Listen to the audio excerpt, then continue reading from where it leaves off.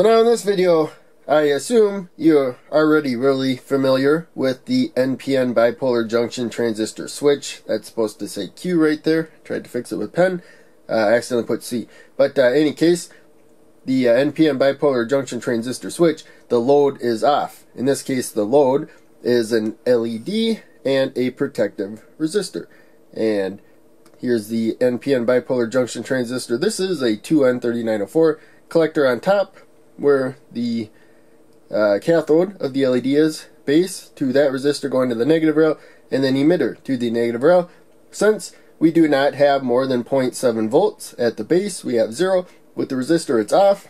If I shift this over, then it turns on. So basic switch stuff. Now, the reason why we're looking at this really quickly is that recently I've been doing videos where we switch, in this case, the same load right there on the emitter side. And so we're going to look at why I was doing that when this is a better switch. So now here you can see that we have 5 volts at the power supply right there, about 13 milliamps of current approximately. We're not too worried about the current, but knowing the current does give you some indication what's going on in the circuit. And so we got voltage at least all the circuitry on the board. And the switch that we just wired here, you can see that when it is on, we have that full 5 volts. You know, maybe we lost a little bit, but practically the full 5 volts across the load right there. So now recently I made a OR gate video. So we can either turn a load over here on if one transistor is turned on or the other one. So I have half of the OR gate here where we just have one transistor where we can turn it on and turn the output on. We need a pull down resistor, and that one is right there. But we'll zoom in and we'll take a look at the circuit. So right now the LED is on. It's bright and it's definitely on. And if we move the base resistor here to the negative rail, it is definitely off.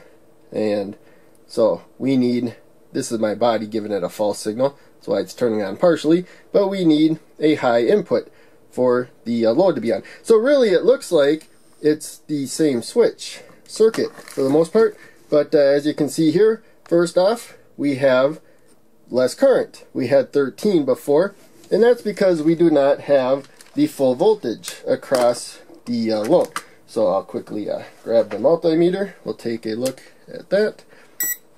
So we got the multimeter, and we're worried about the voltage across the load. So this will work as a switch, but as you can see here, we lose the base to emitter diode drop. So we have basically, looks like a volt less than what we did with the other circuit. So we're losing voltage across the load.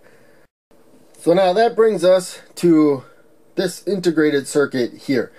This is the 74HC32, and the version, particular one I have on the board, is the MM, and it has an N at the end. But any 74HC32 should have the same pin layout and everything, and it has 4 OR gates right there. And they have inputs if one input is high or the other input is high, or both of them input high. Main thing is at least one input has to be high, then the output will be high. So we're going to use a NPN bipolar junction transistor to feed one of those high or low input signals. So now we're just going to use this OR gate right there over here. The inputs for all the other OR gates are tied to either the positive rail or the negative rail. No current goes through them, they just look at the voltage. The top input here, we have a resistor, and that's a 10 kilo ohm resistor going directly to the negative rail. That gets 0 volts at that input and holds it off. The other input right there is to the emitter of the transistor right here. So this might be enough for you to see why it's a good idea to have the output of a bipolar junction transistor switch at the emitter, because it feeds really nicely over to inputs of something else. We have this pull down resistor because to keep a low signal, we need to prevent it from floating. This is acting like an antenna, picking up stray signals in the air. So we put that there. Now it's connected to ground. This pin is really bent out of shape, but there we go.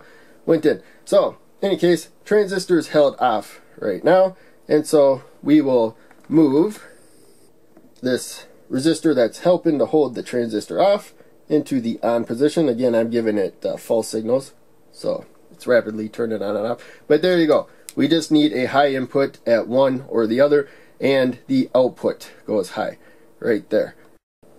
So now one thing you'll notice is that with this setup, we have less current coming from the power supply. So this isn't completely accurate, but it's a good estimate.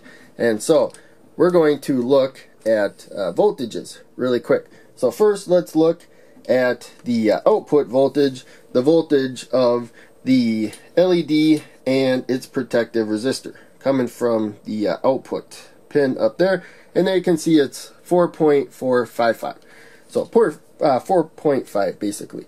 And now we'll compare that with the voltage. I can go to ground anywhere here, but the voltage going to the input pin, and there you can see it's lower, so 4.35. But the main thing is this is a digital integrated circuit, so it's just looking at whether it is above half of the supply voltage of 5 volts or below the supply voltage of half of the supply voltage, I should say, of 5 volts.